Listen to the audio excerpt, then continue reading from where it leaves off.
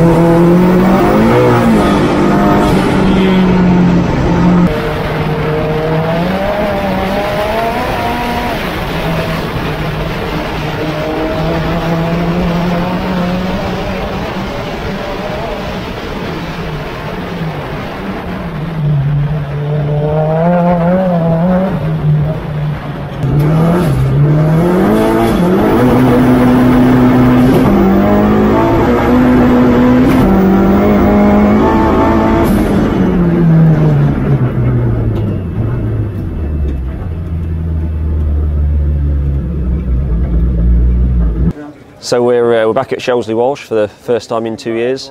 First competitive event here. It's very wet still, so we're learning the track again, learning how to push, where the grip is. This morning's gone really well. We set some steady times, top 2, 3 in class. Progressively improved as the morning's gone on. The conditions are slightly changing. It's a very short technical course here at Shelsley for anybody who doesn't know anything about it. Also very fast, so the corner speeds can be quite high. We've got some work to do on launches. The car's not particularly well set up for sprinting and hill climbing, so getting it off the line is quite difficult. We do run quite a lot of power still. So the day's gone really well. Happy with this morning's progress, and more to come this afternoon.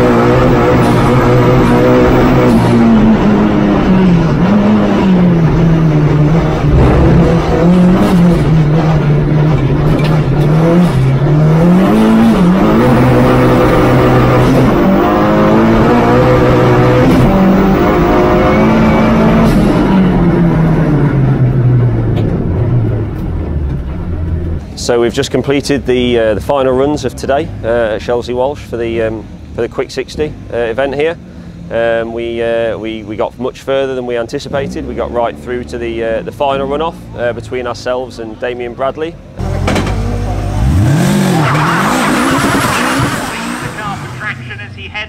So we're chuffed to bits with the performance of the car.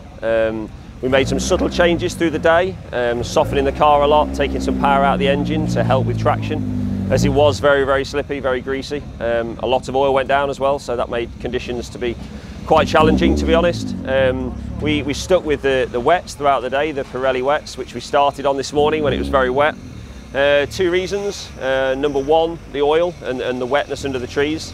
The shortness of the course, and obviously getting very little heat into the tyres when we started. We felt they were going to be a better choice than some brand new Avon slicks that we had, which were still covered in releasing compound, and some Nankang AR1s, which were part warns from last week's time attack event.